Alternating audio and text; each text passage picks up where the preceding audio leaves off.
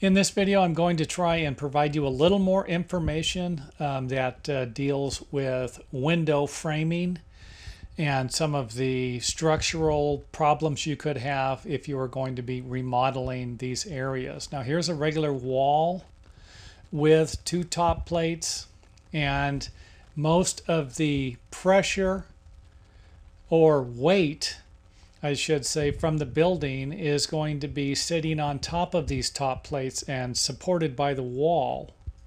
And without these headers, you're going to have problems with them bowing. So we do need a header. That is going to be a vital part of framing and transferring the load around windows and doors. However, the header can be in a variety of different locations. I should say vertical locations, up and down. You can put the header 2 feet off the ground. You can have it 2 feet from the ceiling. But the main thing is if you are going to have an opening in a load-bearing wall, you will need a header. And these headers will be supported by trimmers, window or door trimmers, full-length trimmers that go from the subsill, the base framing plate, all the way to the top, or from the window sill. And you are going to run into times where you're going to have double trimmers. And of course, the double trimmers, we like to put double trimmers in any openings over 5 feet. Even though I don't think that's a code, we just did that as a general rule of thumb while we were building. And I think the main reason for that was just to provide a little more structural support for larger openings. Now, you are going to run into situations where an architect or an engineer requires a specific size header, going to be a little larger, and it will require double trimmers or even 4x4s or 4x6s in some cases to support heavy loads. Now, one more thing, and I think this is the most important part of the video here, is to give you an idea of the window framing for the sill and the framing below the window. And that is that these areas can be removed under certain circumstances. And this is kind of the whole reason why I'm making the video, was that some of these circumstances are going to be obvious. In this case, you can actually see the window sills look like they're built out of 4x4s or 3x4s, and there's blocking next to on each side of the window, and these windows have shear panel on the outside. So this is a structural window. This is a dead giveaway that this window right here should not be messed with without some type of structural engineering or details, drawings, and approval from a structural engineer.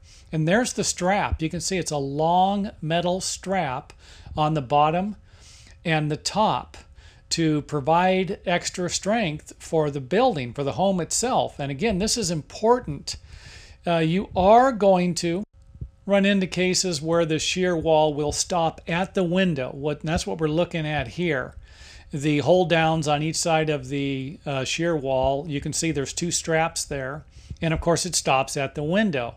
There are no straps, telling us that just maybe the bottom of the window could be removed, and if you were going to put a door in, for example. And there are a few different reasons why you would be removing the window itself or the framing below the window, and that might be to add a door, sliding glass window, or even if you were going to build a room addition, then this would give you a good a spot to put an opening to enter these areas. So these are reasons why you might run into cases where you would need to remove certain components. And remember, you can always make the window smaller, but without any structural engineering, you might not want to make it larger. And again, because this is going to require re-engineering that section of the building. Last but not least, here's a good example of a wall framed with a few windows in it that does not have any structural shear panel on it, or realistically structural requirements that wouldn't allow you to do some remodeling in these areas. But again, you do need to check with a structural engineer before removing any part of your home.